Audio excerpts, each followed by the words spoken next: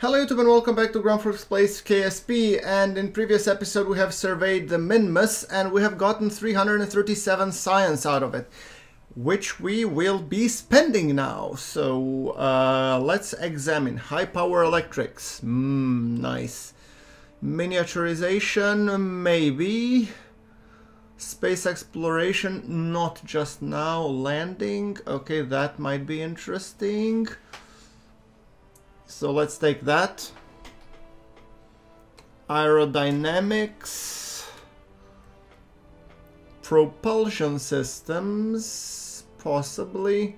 Heavy rocketry, that I definitely want to take. Yes. And then I have 157 science. For even heavier rocketry, propulsion systems, advanced flight systems. Well, that is the one that I wanted to have for a while. Space exploration, miniaturization. I think I'm gonna go with advanced flight systems, to be honest. It gives me some capsules and some much needed SAS.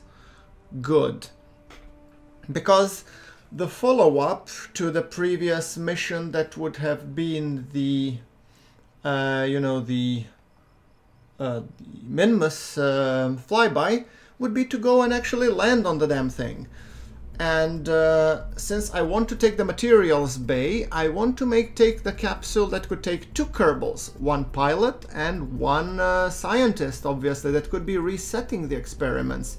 Then we don't need to take them as many. So right, now let's put in the mystery goo. I put them, two of them, just in case I cannot get to one. Heat shield at the bottom, yes. Stack decoupler, yes please.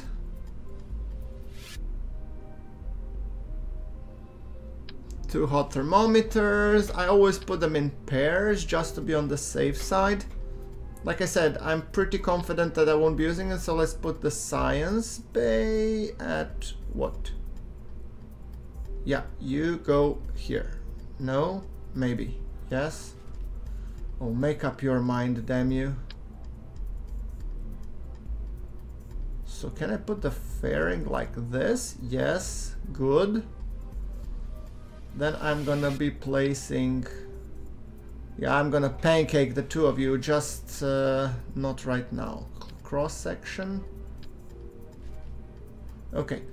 I forgot how to place trusses. I have to double check, but it doesn't matter. I'll do it this way.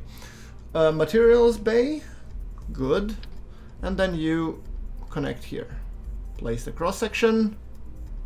Close the fairing. I'm pretty sure that's not supposed to be working that way, but I'm gonna roll with it for the time being.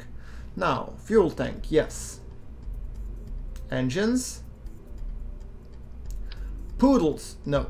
I'll not take poodles. Terriers. All kinds of beastie hounds. Shall we take poodles rather than terriers? I don't know how aggressive they are. No.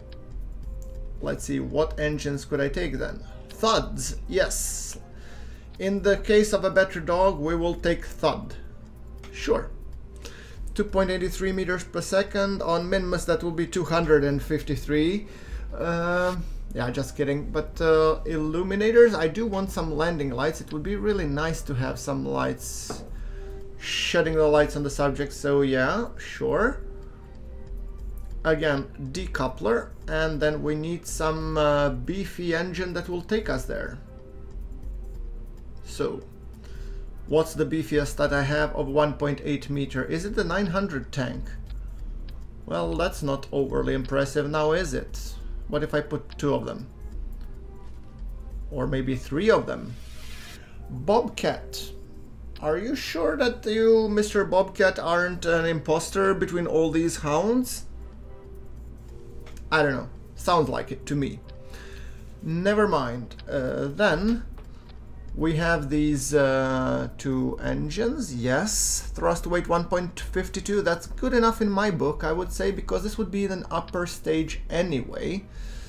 And now we have to figure out the lower stages of the thing. And that would be these guys. So something just to get it going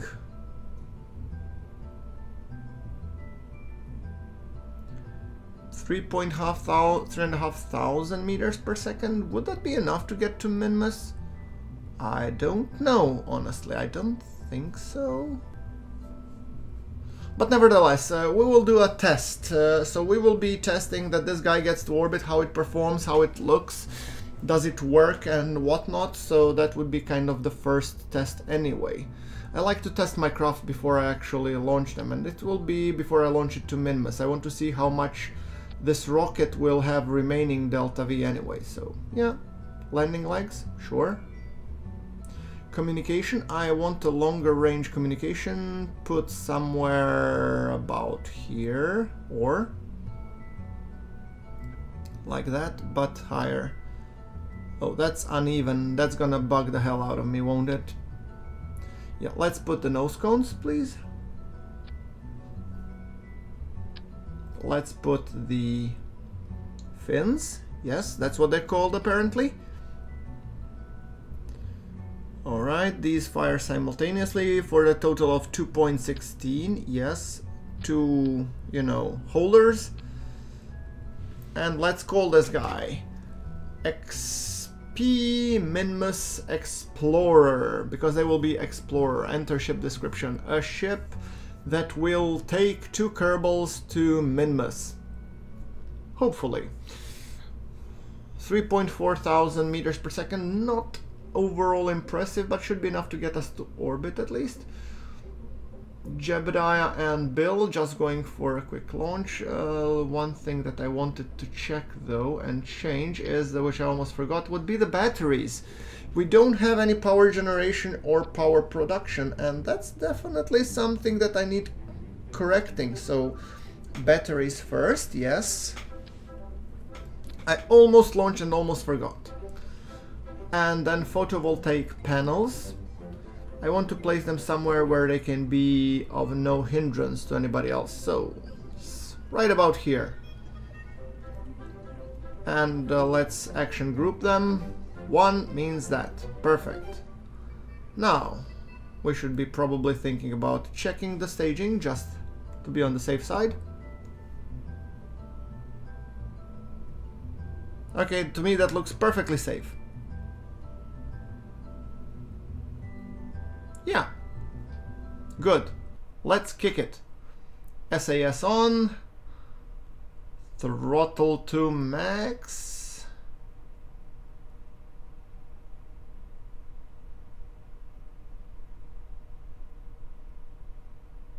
SAS on, throttle to max, and then hit it.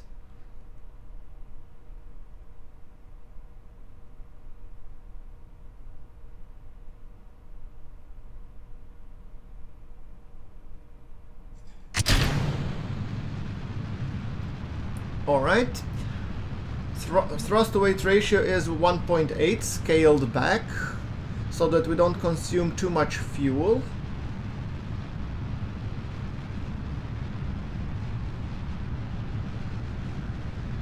Jeb and Bill are going up. Jeb is looking happy, Bill is looking slightly concerned,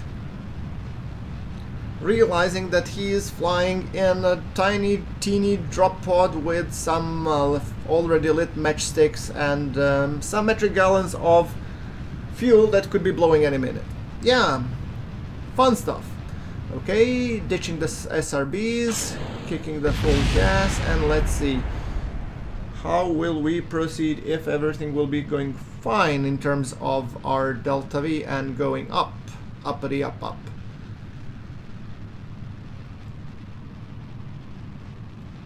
So our apoapsis is rising, 37 at the moment, so we should be tilting downwards, ever so carefully.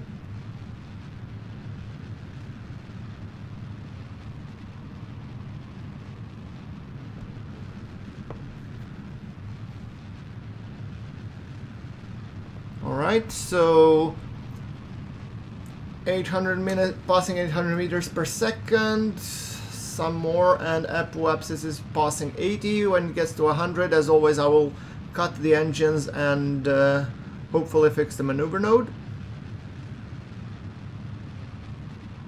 I mean, it's a rather simple rocket, so everything should be going fine for the test.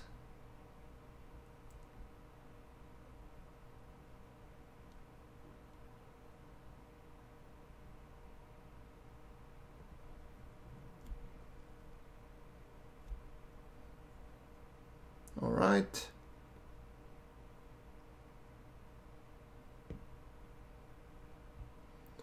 Fair enough. 82 kilometers, put it to 100, and then we see how much delta V we have left. All right, that's 1164, so we will have around 200 delta V. That's, in my book, that's not enough to get us to Minmus, but it should be enough to deorbit, at least, so that we don't need a rescue mission of for Jeb and Bill. And our maneuver node burn is in 1 minute 10 seconds.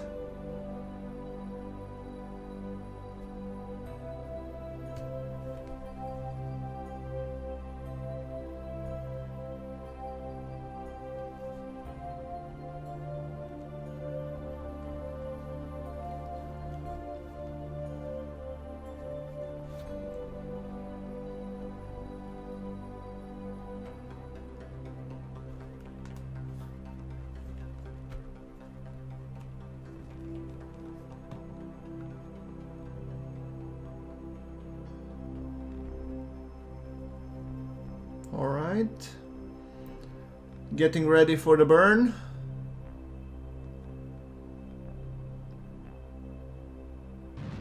Hitting the burn.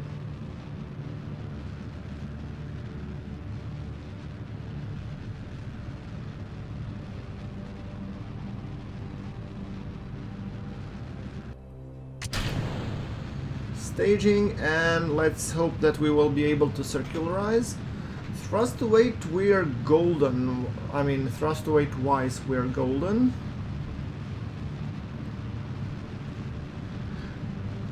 By the way, guys, so you know, it's not my idea posting normally this test episodes. That was I have been doing when I had permadeath enabled and everything, which is not the case here.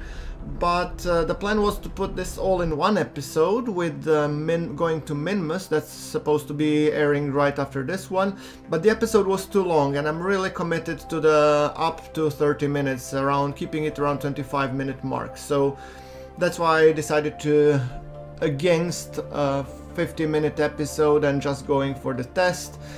And because of that reason, I will probably be posting the next episode shortly to follow this one. Meaning I won't leave you hanging for long, because awesomeness cannot wait, and awesomeness in terms of going to Minmus cannot wait.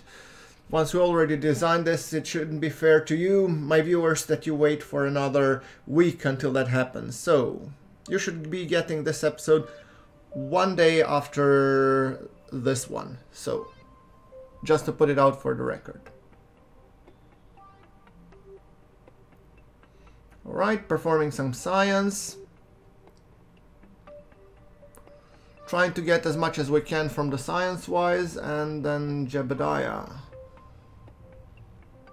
We are coming soon on over the continent. I want to catch the EVA report not above water, but above continent, so...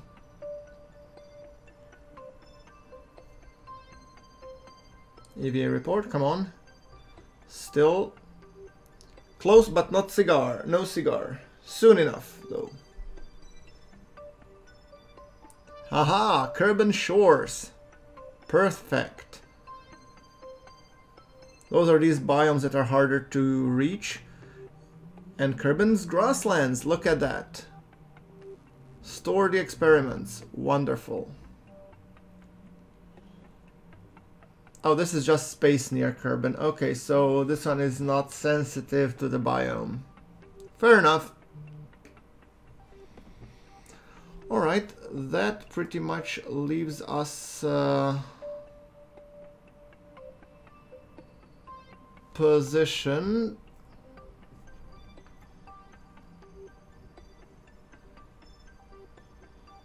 This way.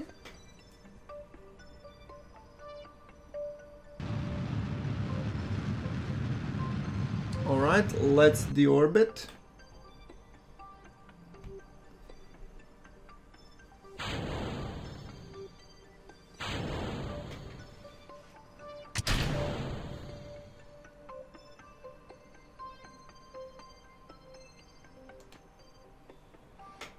Alright.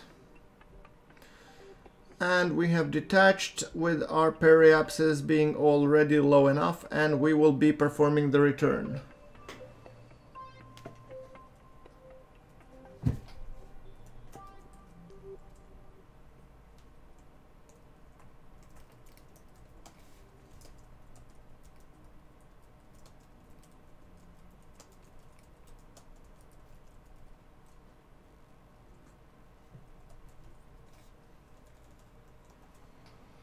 Alright, doing some science on the way down.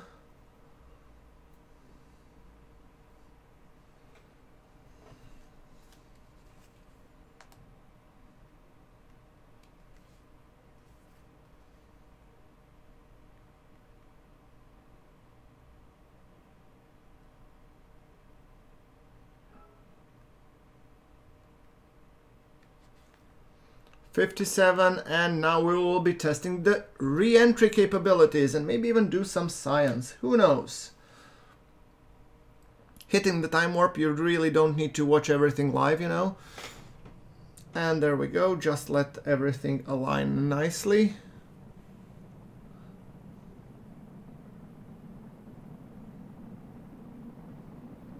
I wonder if these lights will actually withstand the heats and the rigors of atmospheric entry.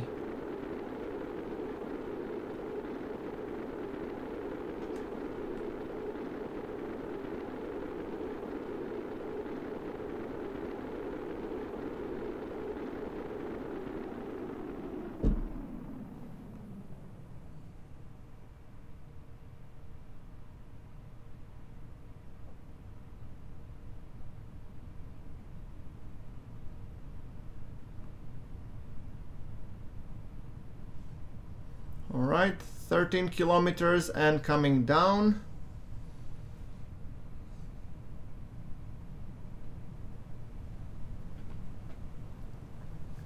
Landing ever so softly.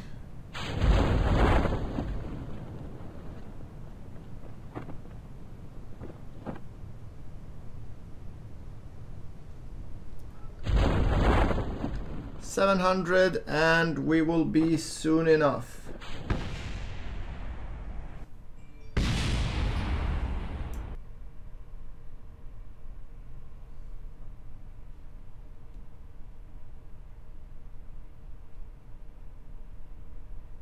$300 meters coming down. Once again, guys, sorry this is kind of a shorter and just a test episode. As I said, I won't be doing this. It's more of a design of the lander, but since we exceeded the time, I had to do it this way. Of course, we will have it fixed in the next episode, where we will be taking this wonderful craft to Minmus, and I obviously have to update the rocket booster beneath, because this won't have enough panache or juice to get it anywhere further than the low carbon orbit, obviously. Doing some science experiments just to gather every single ounce counts. So overwrite crew report? No. Collect everything and then do the crew report. Yes, please. Kerbin's Highlands. Oh, good. I didn't know that we were in the Highlands. Perfect. EVA report. Spacesuit is not necessary, but you don't have it, buddy. So the surface sample, and coming back, let's recover the vessel. How much science did we get? I reckon not much, but enough to give us one more unlock node. So yeah, with that thing being said, as always, guys, you know what to do. Like if you like this episode, hit subscribe, and I'll see you all in the next one.